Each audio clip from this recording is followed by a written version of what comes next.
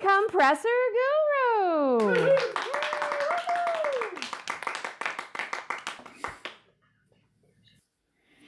I don't normally do episodes like the one today, but this is a personal pet peeve about airline piping. I have seen a lot of videos of guys trying to get the 50 feet distance that is recommended by some piping professionals to let your air settle down and have some water condense out of it. And they do it by zigzagging the pipe directly on the wall next to the compressor to get some or all of that 50 feet. But they do it wrong. Let me show you a drawing of a wrong situation.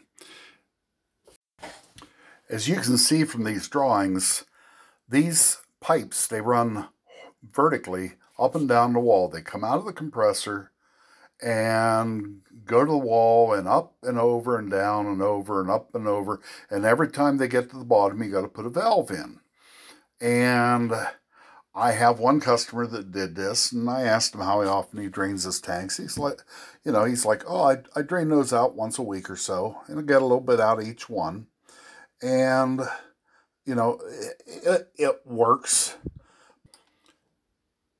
But he's not using gravity to his greatest advantage, and it would have been more economical to run the piping horizontally. Start at the top, over, down, over, down, over, down, like in this picture here.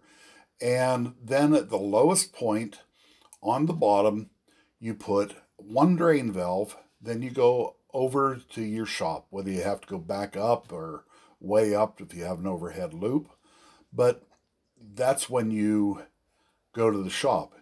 So that's just one point of these type of manifolds. One more thing about this is you'll notice that I drew in a flex hose. By the way, I'm the artist on the drawings. No, I'm that bad. Thank you.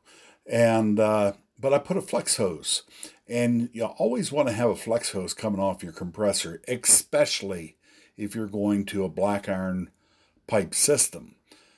This will protect the welds on your compressor from breaking from the vibration, because if you run your pipe to the wall and make it solid, you stand a chance of breaking a weld in the tank from the vibration and the pipe being bolted to the wall. But so you want to put a flex hose in, and seldom do I see guys using flex hose. And these guys, they're all over the internet. There's all kinds of guys showing you how to build these manifolds, but almost every one of them do them vertically. This is the smart way to go. Put a flex hose in, and there's a couple more points to the right way to do this, and I got a bonus point for you, so stay tuned right to the end of the episode. Short episode, so you don't have to stick around long, but I have one more pet peeve I want to address. So here's a side view of that compressor, and the red pipe going to the wall is your wrong way of doing it. And it doesn't really show it whether it's vertical or horizontal here, but the wall's in brown, and I didn't realize they looked this close when I was drawing the picture. But the wall is upright, the pipe is going to the wall, and you notice there's no space on the wall. What you want to do is you want to put some spacers out there. So when you run your horizontal tubing, you give it some room between the wall and the pipe so that the airflow helps you with that cooling effect that you're building this manifold for. So I told you there's your tips for the day for what's my pet peeve about these manifolds. They always make them vertical, and they really should make them horizontal. And set them out from the wall. Use a little spacer, a couple places, and, set them out from the wall. But here's my other pet peeve. I got a phone call from a customer the other day, and he says he's going to run a new pipe in his shop. What do I think about running PEX? And I said, don't do it. And he says, okay, that's all I need to hear, but let me give you the thought on this. PEC's 180 pound, but you got a compressor that's capable of making 200 pound of air. So the certified pressure on the pipe is 20 pounds lower than the certified pressure on the tank.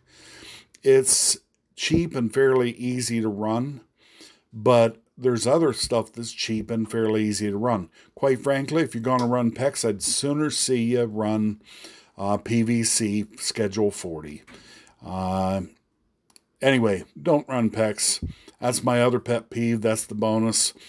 Thank you. I'll be back in 2 weeks, and we're going to get back in the shop. We're so busy. This is what we had time to do right now. We're so busy, it's just not funny.